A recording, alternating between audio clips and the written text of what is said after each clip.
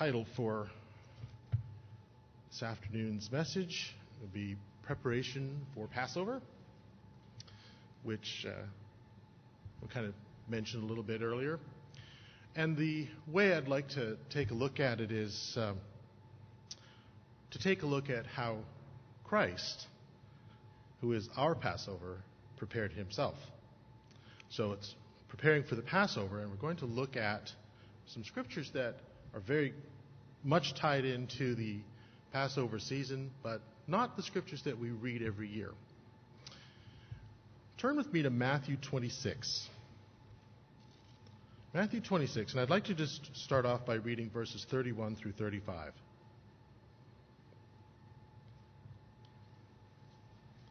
Matthew 26, verses 31 through 35. Then Jesus told them, that's of course the disciples, "This very night you will all fall away on account of me, for it is written, I will strike the shepherd, and the sheep of the flock will be scattered. But after I have risen, I will go ahead of you into Galilee." And Peter replied, "Even if all fall away on account of you, I never will." "I tell you the truth," Jesus answered, "that this very night before the rooster crows, you will disown me 3 times. But Peter declared, "Even if I have to die with you, I will never disown you." And all the other disciples said the same thing. Let's take a minute to set the scene a little bit, where we are, what's happening, where this is going down, if you will. Jesus had just inaugurated the new covenant with the 12, actually minus 1, so it'll be the 11.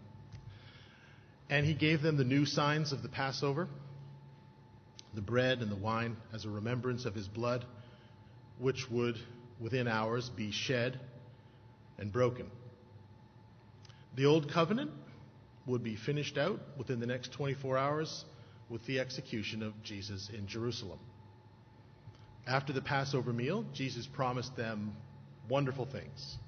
And you can read about that in John 14, chapters 14 through 17. And we do go over that each year during the Passover. And so I'm not going to do it right now. I trust that you've all gone through this before. But he promised them wonderful things, gifts of peace and joy, contentment, comfort. And he told them about the coming of the Holy Spirit, the power of God.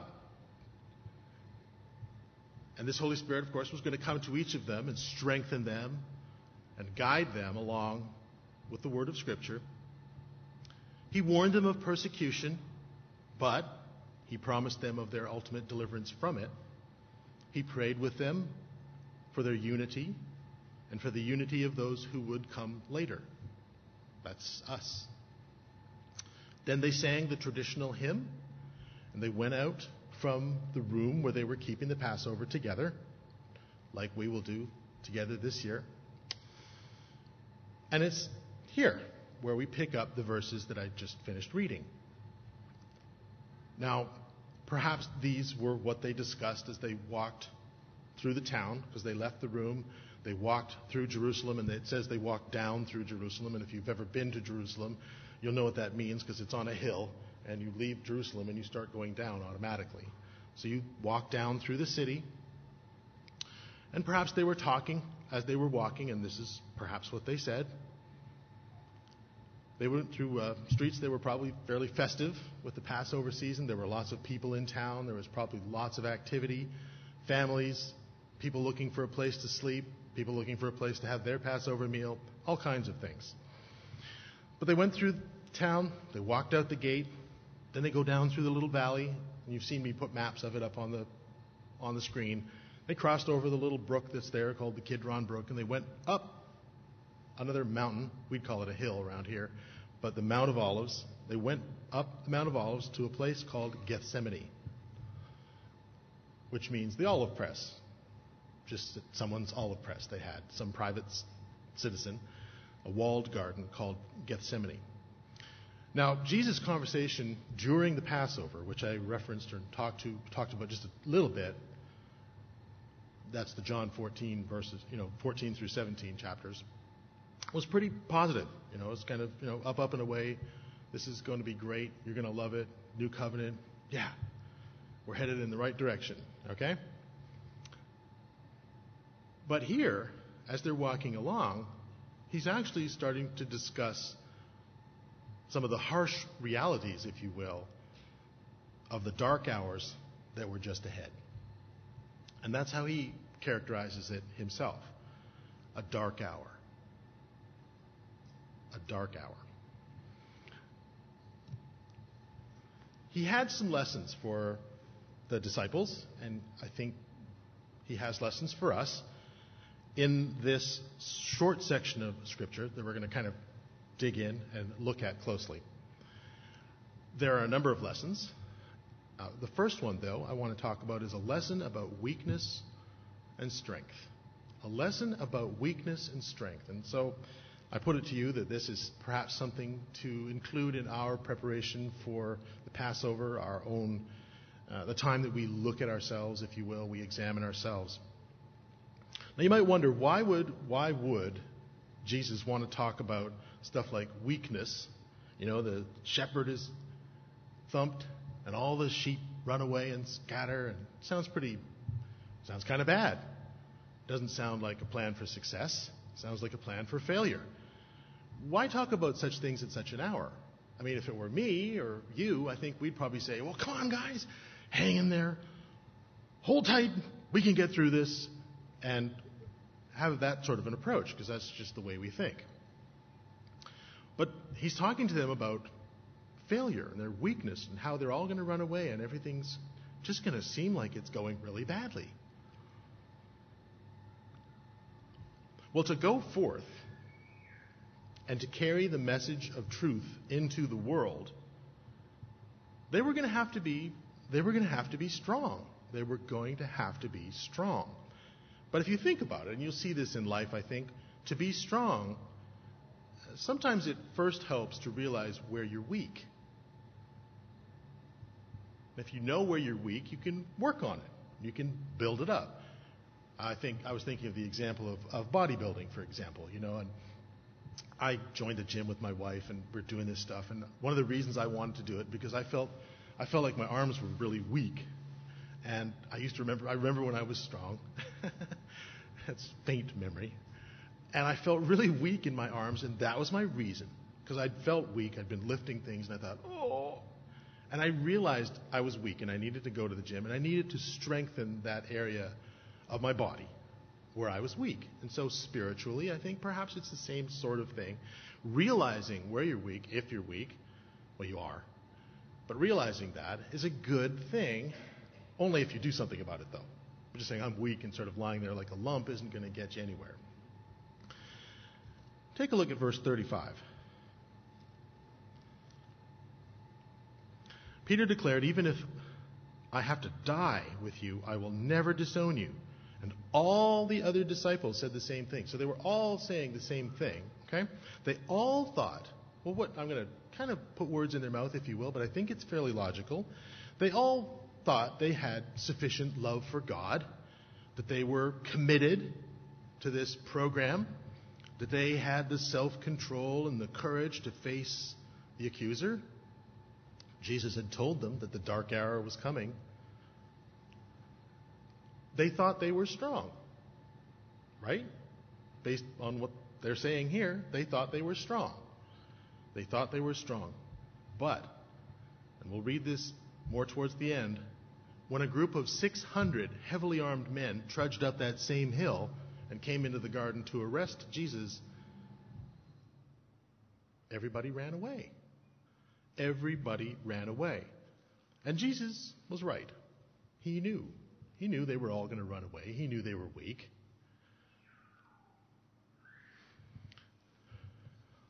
And knowledge is an important part of realizing where you're weak, but it's also part of realizing how you can be strong.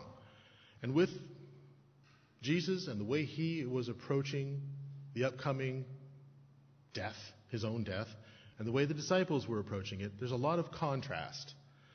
And one I'd like to draw your attention to right here is ignorance versus knowledge. Ignorance versus knowledge. Obviously, the disciples really didn't know what they were getting into here. They really didn't realize how big a deal this was. They didn't realize how weak they were compared to the power of the adversary, to the power of Satan. They had no idea what they were up against. They did not know that he had entered into Judas. They did not know that Judas was, in those hours, working with the soldiers and the priests, eventually to lead them to that very garden. They didn't know how the priests were going to react, how they were going to treat Jesus. And with special emphasis on this scripture that we just read, they did not know how to interpret the prophecies of the Messiah. And we have this one right here, which is from Zechariah 13. Zechariah 13. They couldn't understand these things without the help of the Holy Spirit. But Jesus did. He knew what was going on because he understood the prophecies. I mean, Jesus was filled with the Holy Spirit. He had knowledge of things that other people couldn't know. But I don't know that it was like he had this funnel of information coming into his head. He had the Holy Spirit. He had the scriptures. He had what we have as humans. But he did an awful lot with it. And he talked with God. He talked with God. Jesus knew all the stuff that I just mentioned. He knew what was going on behind the scenes. He knew about Judas. He knew what the priests were up to. He knew what they were planning. He knew the human heart, where it was headed. He knew the prophecies of how all these things would apply in life. And he knew that he was walking through the steps of the Father's will and appointed plan. Let's take a look at that scripture in Zechariah. And it's Zechariah 13, verse 7. Jesus does paraphrase it just a little bit when that is quoted in Matthew.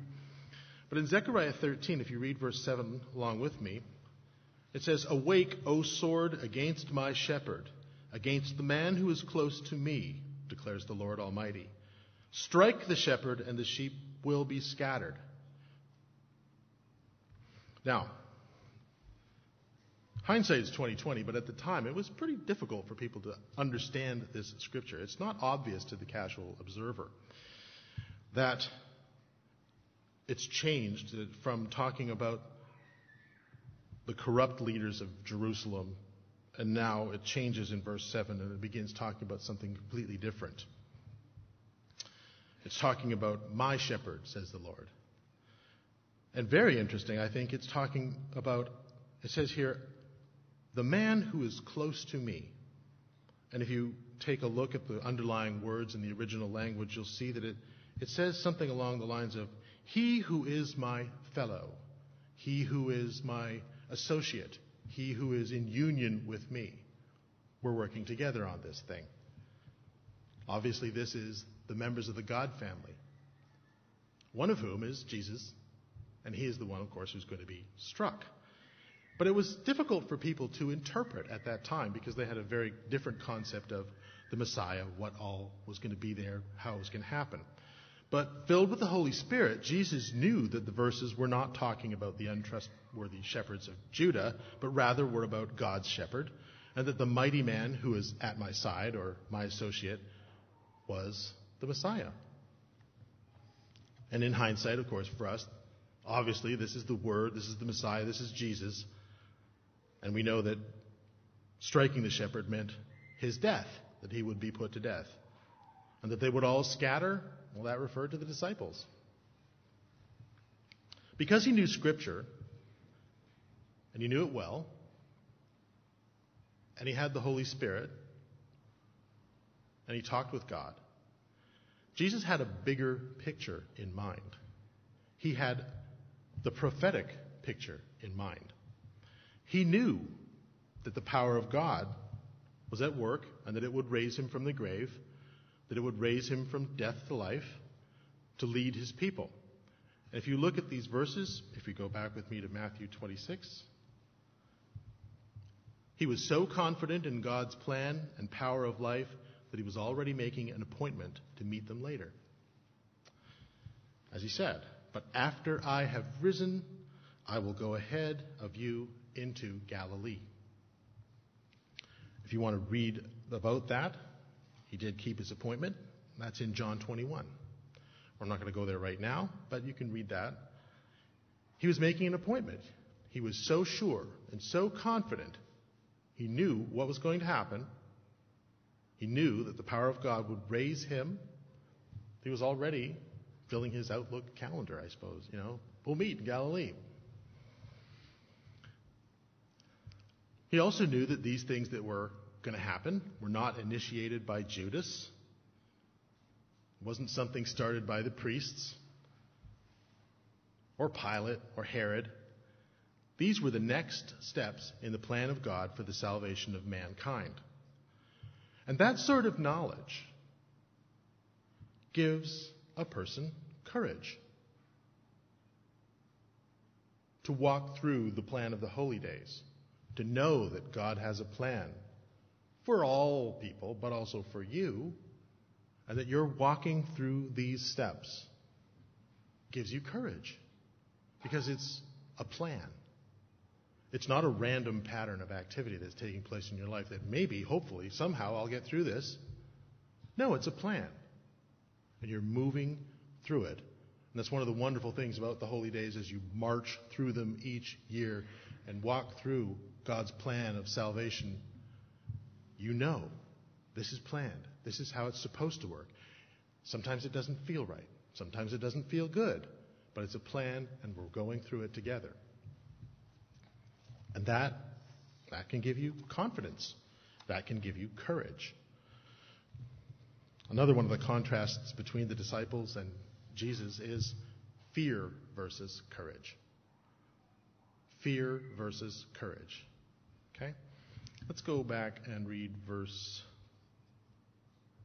Ooh, my handwriting's so bad I can't even read it.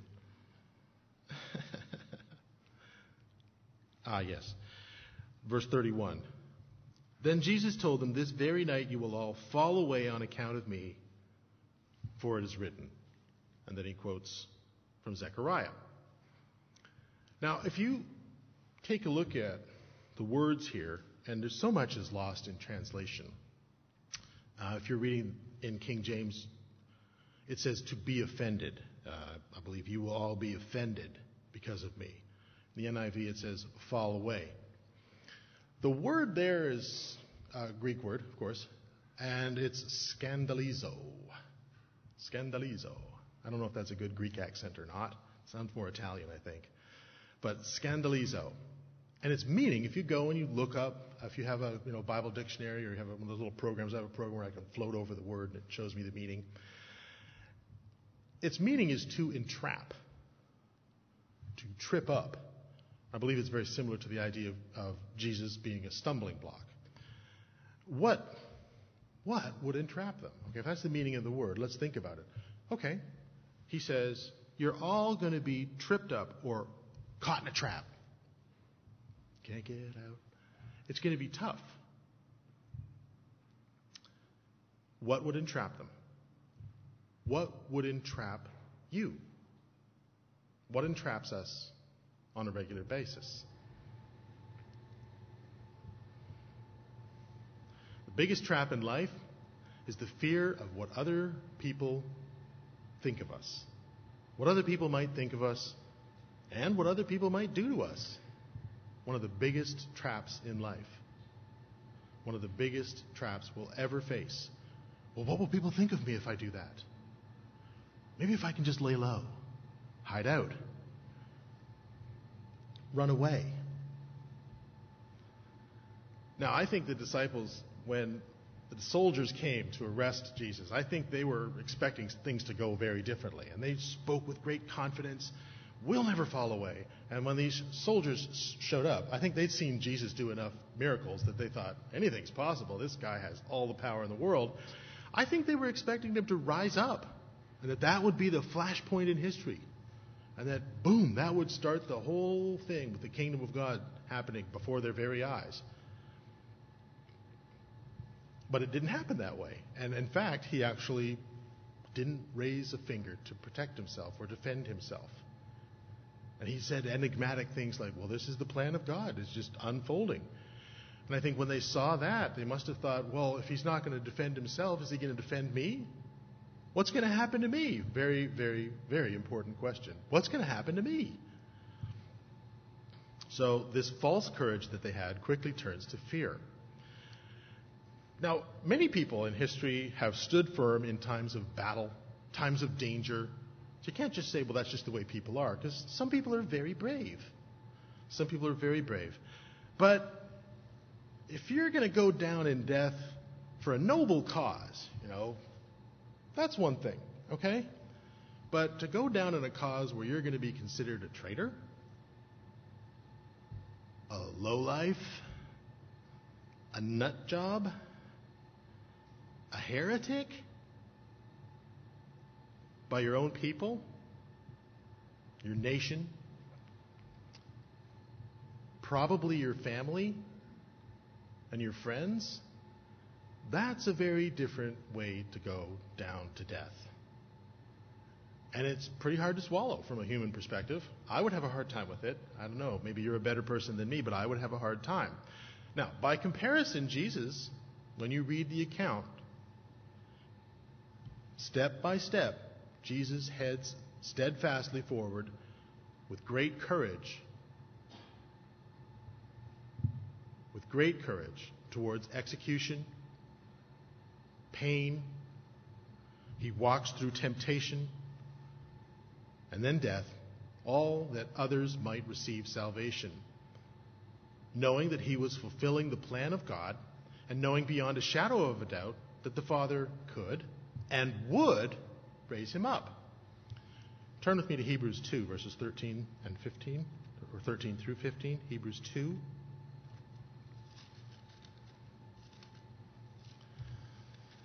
Hebrews 2, 13 through 15.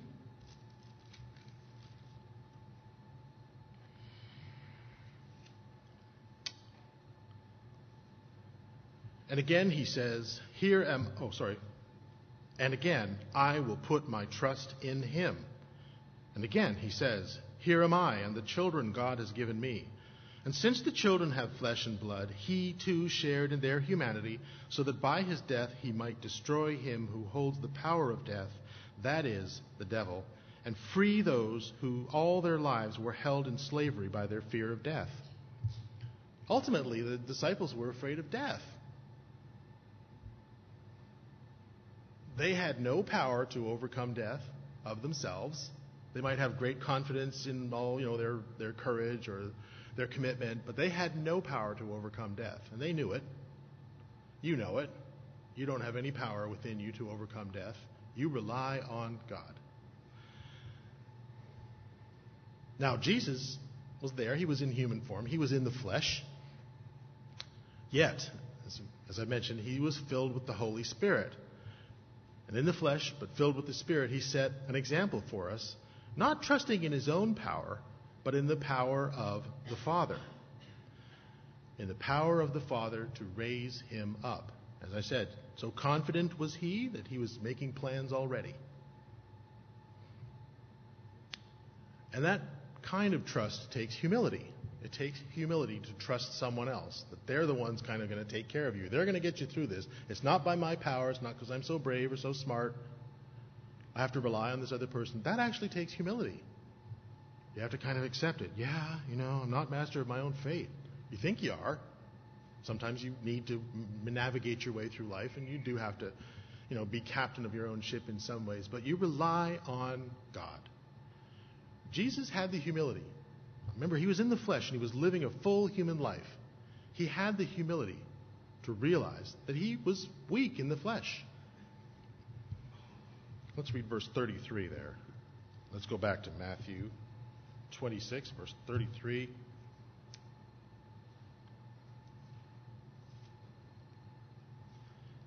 Peter replied, even if all fall away on account of you, I never will.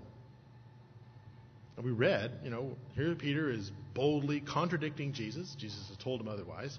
And he's proudly proclaiming that he, of course, will be the most reliable disciple of all. All right?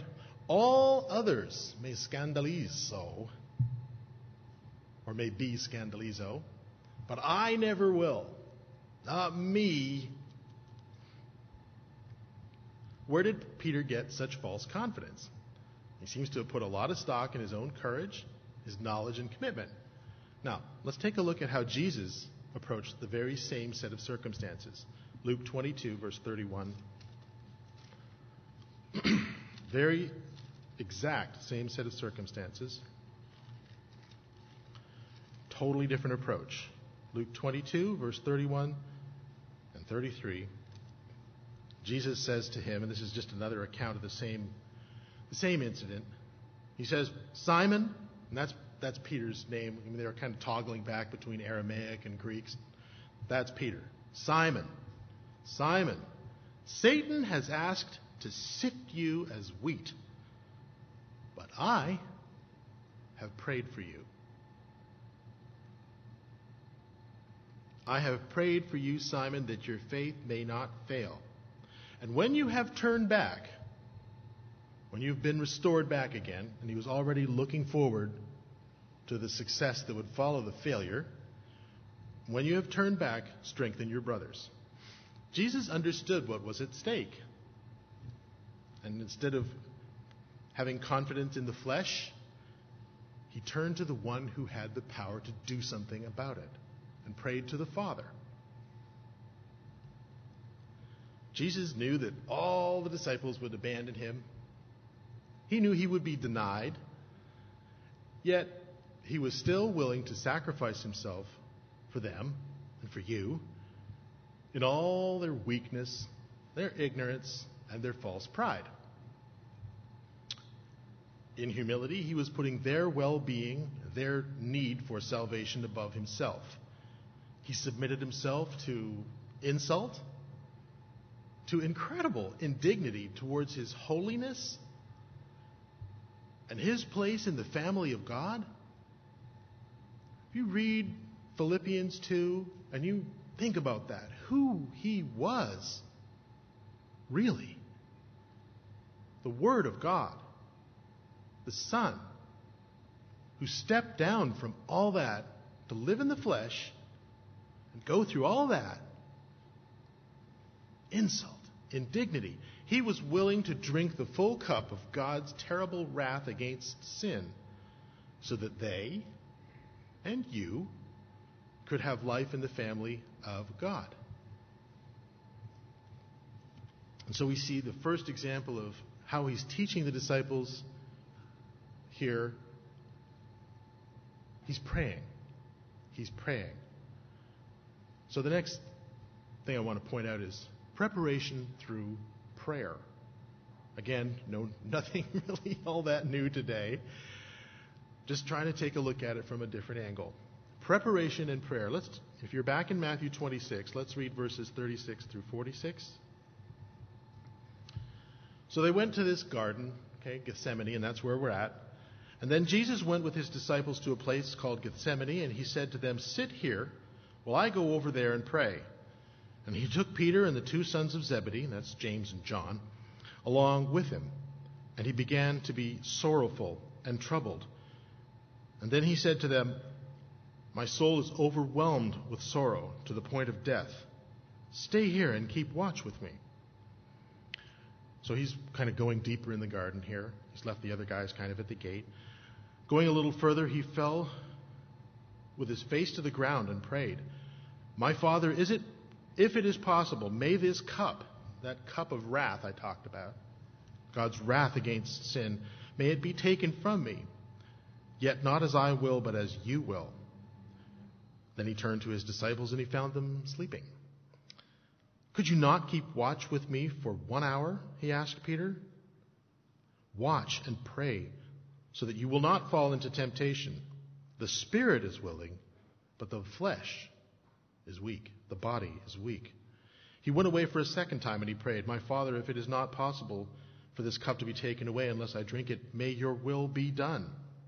And when he came back, he again found them sleeping because their eyes were heavy.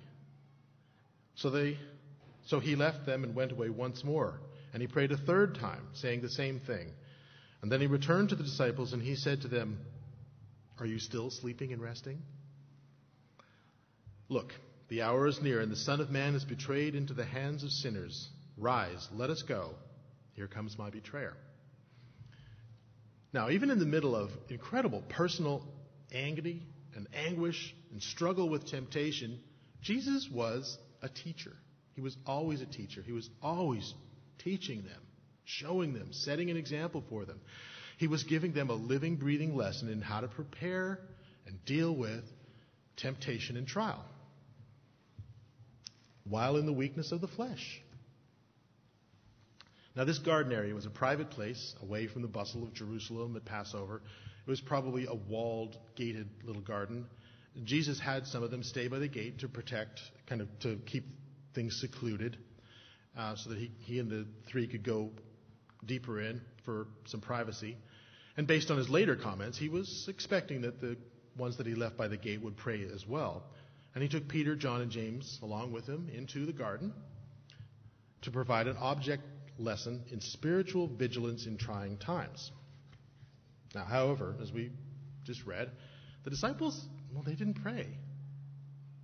They didn't do that. Now, I don't know why. Again, I'm going to take a little bit of liberty here and perhaps put words in people's minds or mouths.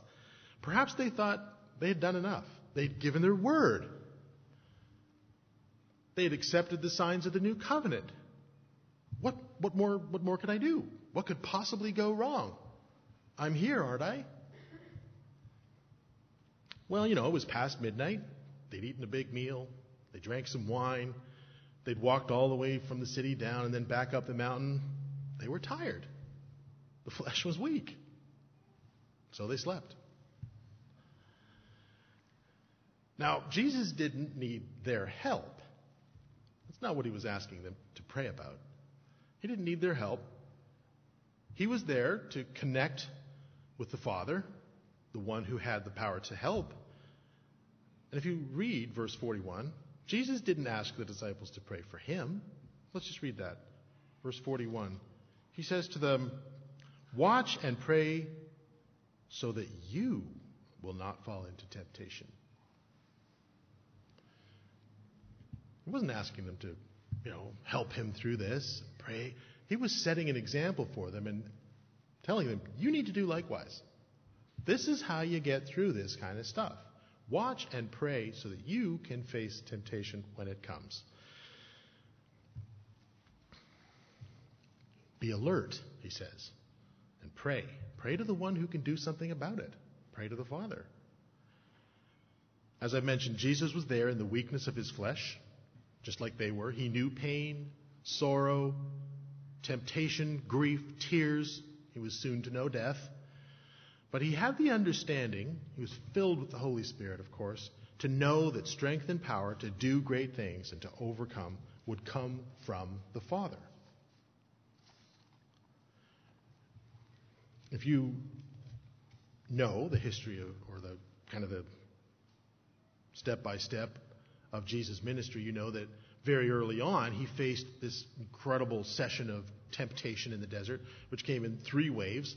Satan went at him 1, 2, 3 times with some incredible temptations for him. If you think about who he was and what he had left behind, the temptations were very, very good. I mean, just incredible stuff. And he met those waves of terrible temptation with the Word of God, with Scripture.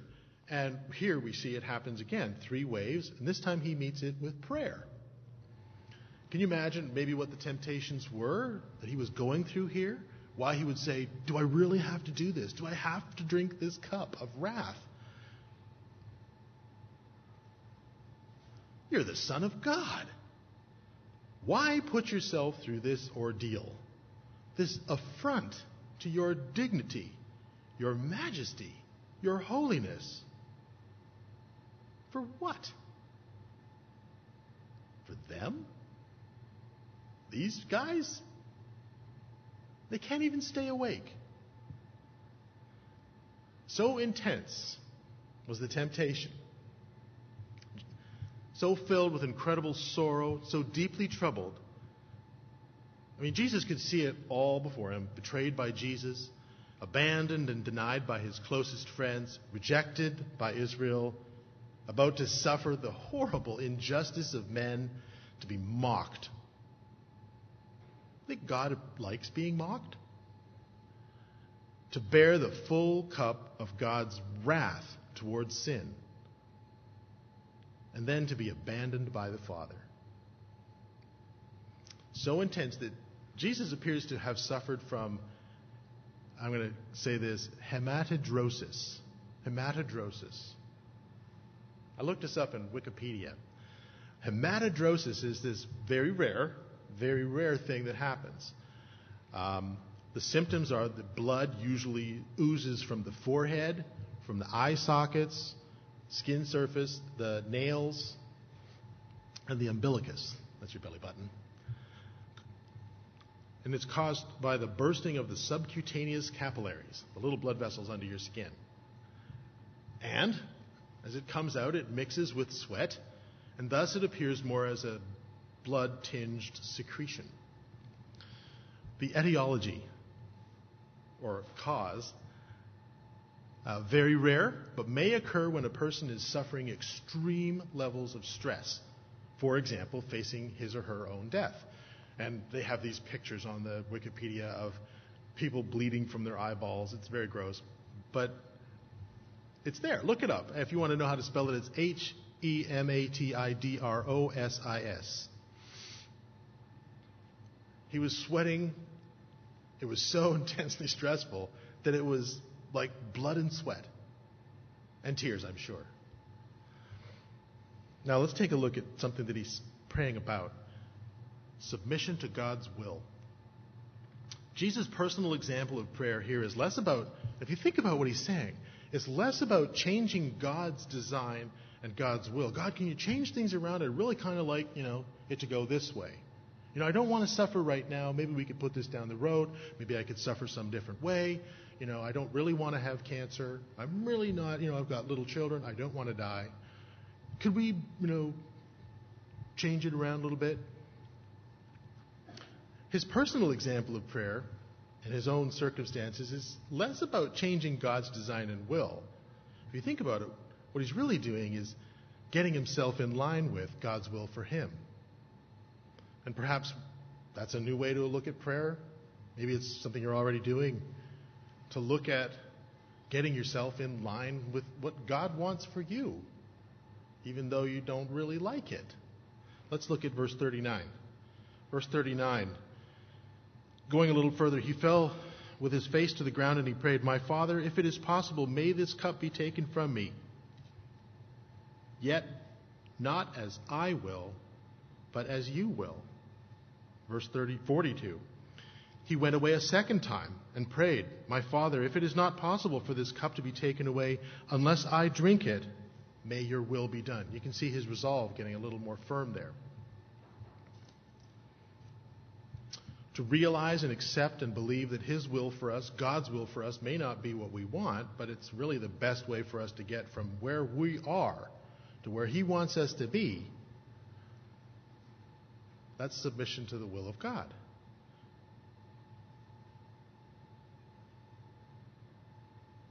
How he plans to bring us into his family and to fill us with glory.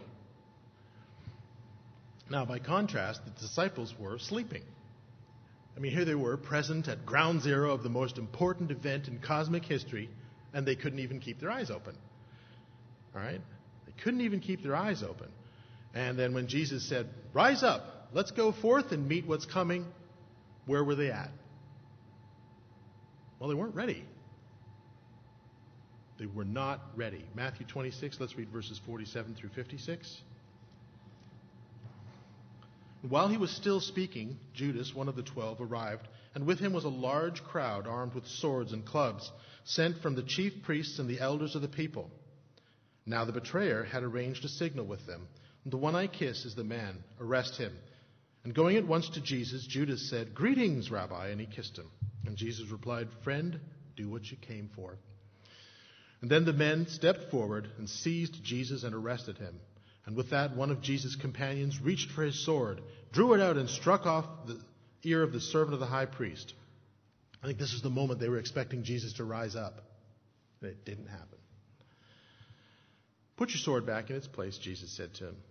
For all who draw the sword will die by the sword. Do you think I cannot call upon my Father, and he will at once put at my disposal more than 12 legions of angels? In other words, I'm doing this because I want to, and I need to. But how then would the scriptures be fulfilled that say it must happen in this way? And at that time Jesus said to the crowd, am I leading a rebellion that you've come out with swords and clubs to capture me? Every day I sat in the temple courts teaching, and you did not arrest me. But this has all taken place so that the writings of the prophets might be fulfilled. And then all the disciples deserted him and fled. I'm not going to read through Peter's denials. We've gone through that together before. You know they're there. If you don't, then read through it. It's in the following verses after the ones we've just read. The disciples weren't worthy of Jesus' love. I mean, look, they had let him down in his hour of need. By human standards, they were right off. Get rid of him. You're fired. They simply didn't have the spiritual resources they needed. Now, they would get so much more. When Pentecost came around, they were going to have the Holy Spirit. It was going to fill them. It was going to be a whole new set of rules. But at this point, they didn't have the spiritual resources within them to get through this. But they didn't know it. They thought they could handle it, and they couldn't. Now, Pentecost was a next step in God's plan, but we're not there yet. By the way, Jesus kept his rendezvous with them in Galilee. I think I mentioned this. I blew my suspense there. He met with them again, because he did rise up, and he met with them in Galilee. And you can read about that in John 21. But for sake of time, I'm not going to go through the verses. I'm just going to kind of paraphrase it a little bit. And if you read through John 21, and I hope you will, and just think about this. He'd made this appointment. He meets them again in Galilee. And when he's there, he's basically recommissioning them back to the task that he'd called them to in the very beginning. Right? At the beginning, when he called them at first, he called them out on the lake. Remember that? He called them out on the lake while they were fishing. All right? And both times, he filled their nets with fish. The first time, he said, I'm calling you to be fishers of men. Right? They failed miserably. Jesus, here he is. He's resurrected. He's living again. All the things that were planned have come to pass. And he fills the net with fish again while they're out there fishing, because they've kind of gone back to their old routine. He's recommissioning them back to be the fishers of men that he wanted them to be in the first place. And with Peter, of course, he goes through 3 times with Peter, restoring him for each time that he denied Jesus' name. Feed my lambs. Feed my sheep. Take care of the church. He's being recommissioned. He's being restored, just like he said earlier. When you are restored, when you turn back.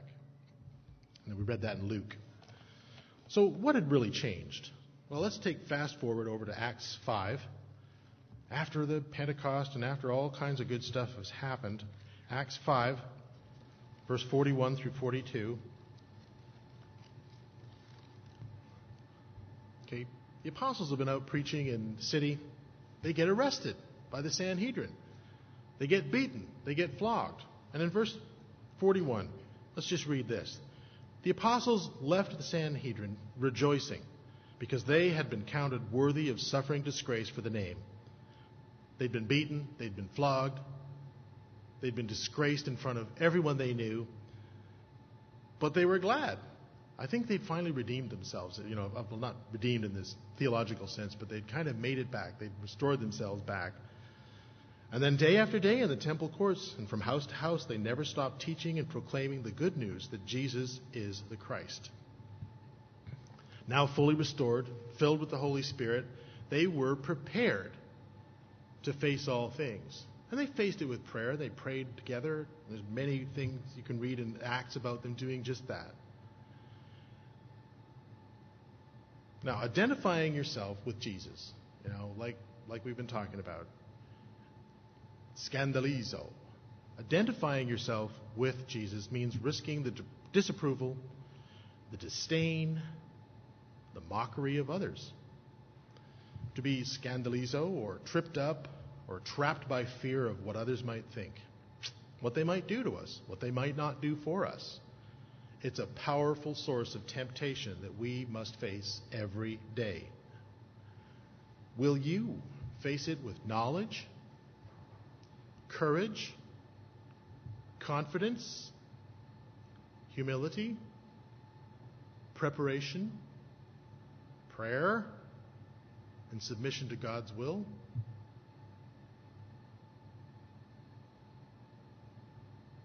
Or would you rather sleep? Confident that you've done your part simply by showing up. Unprepared maybe, not properly dressed, no oil in my lamp, but I can make it. Let's begin preparing for the Passover. I'm sure we'll have many more exhortations to good preparation. And good day.